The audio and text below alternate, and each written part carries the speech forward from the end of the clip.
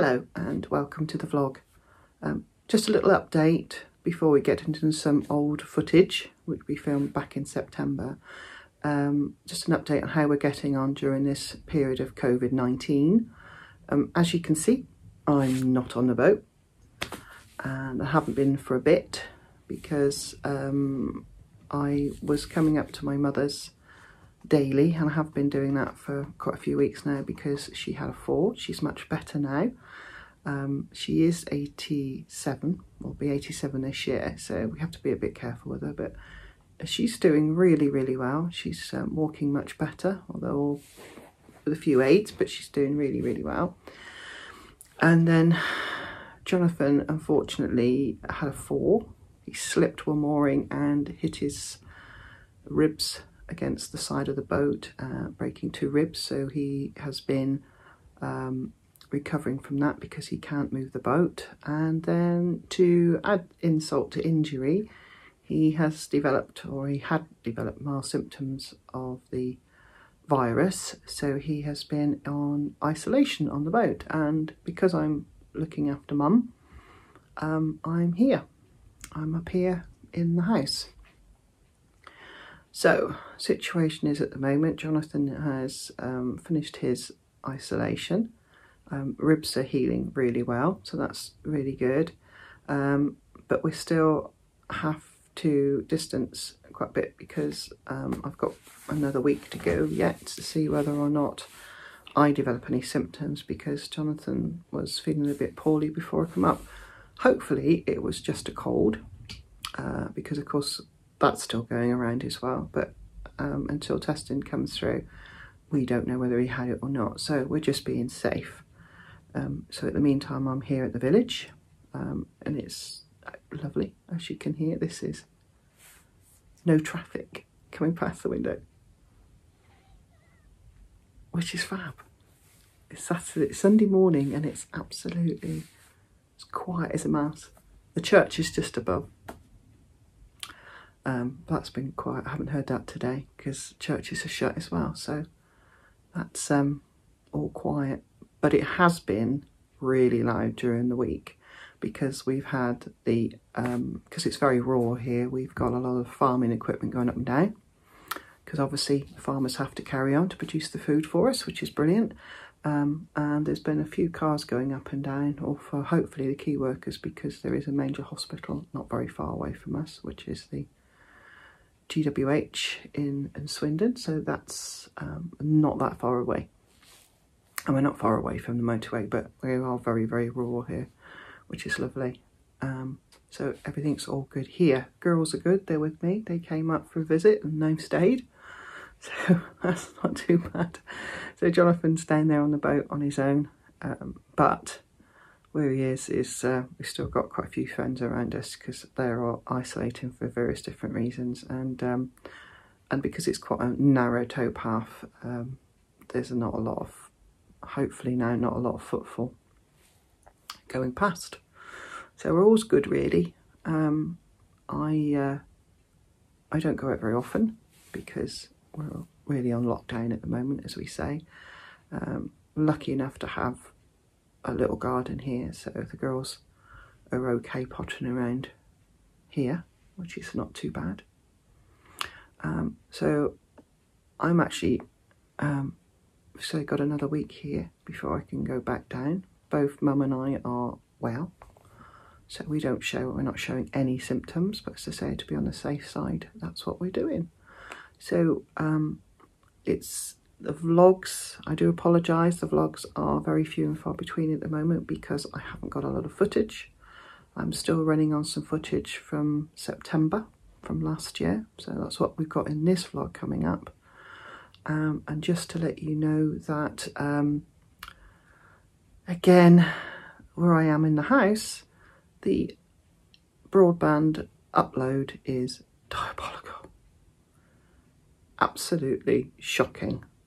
So I have not been able to do anything since I've been in the house.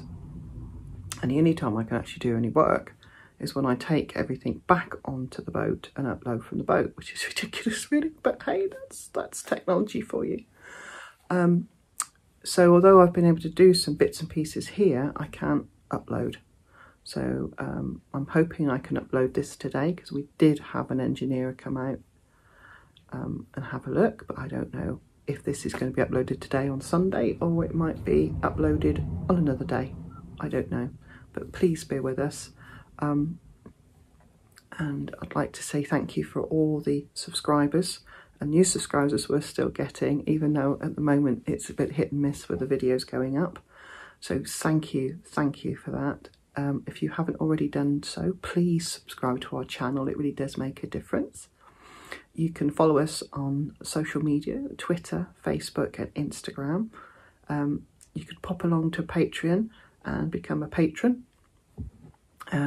Again, I do apologise for not being up together with that at the moment, because I am really stuck here with technology. So again, please bear with us, and I do thank you if you've become a patron. It does help, it really does help. Anyway, we're on to this next little vlog. In September we'll be back on the Kennet and Avon, and we bump into an old friend of ours and his celebrity boat. So let's get on with the vlog. Until next time, please stay safe, stay well, stay indoors, because it could save a life. Until next time, thanks for watching.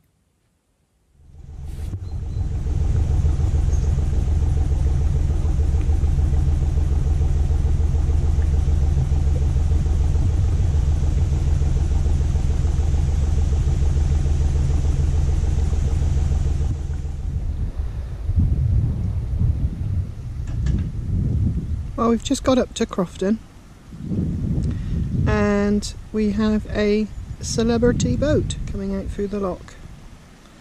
Now this is Narrowboat Dover, and there was a series on her when she was bought and refitted out completely from the hull upwards. I'll put a link below. But we've seen Dover a few times now, and it's quite nice to actually have her coming past Never Enough.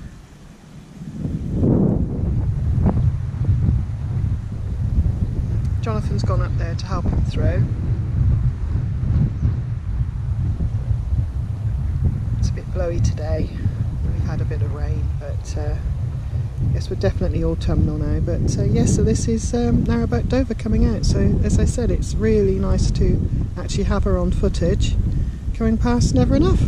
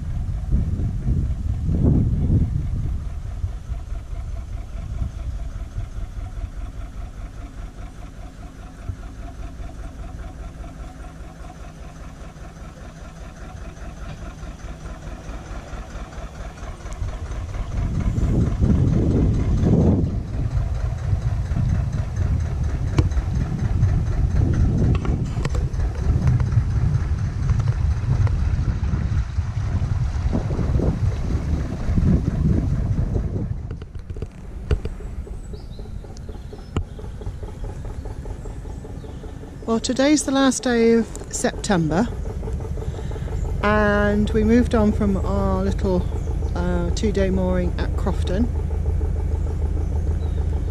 It was all a bit of a interesting one this time because we kept losing a lot of water. CRT was onto it, and a lot of pumping was going on from the pumping station.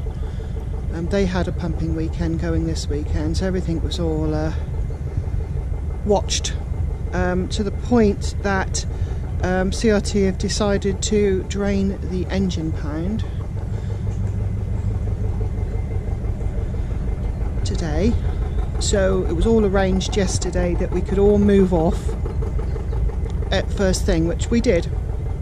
Quite a few of the locks had been padlocked because of the water loss up here. Because of the concern of the engine pound, they decided that they would drain the pound this morning. So we all moved off early this morning, us going up over the summit and the rest heading down to Bedwin. We've got quite friendly with the CRT people that were watching and monitoring the water levels and putting in water as and when we needed it. So we're on first name terms with them, bless them. But this morning we did 6 locks within an hour, and then we got to the 7th one and we were padlocked in.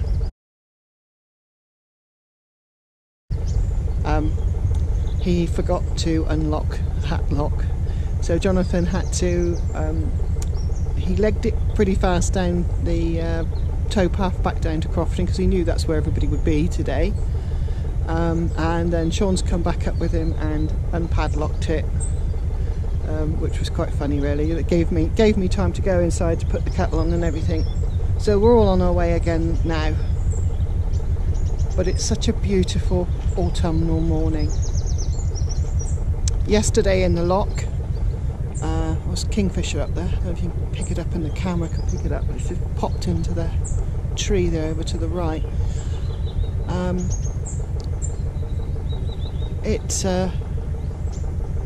Yes, yesterday we decided we would take water on board because there is a water point at Crofton, so we did that last night. And while I was sat in the lock holding on to the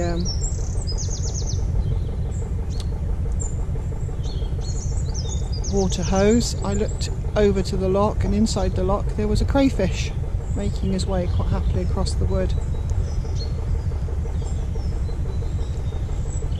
So we were all ready to rock and roll really early this morning, but so just got held up on that lock, which was a shame. So we are now, oh, that's taken an hour because we did 6 locks within an hour, and now it's taken an hour to get us out and unlock from the 7th lock. So now we're heading up towards the Bruce Tunnel.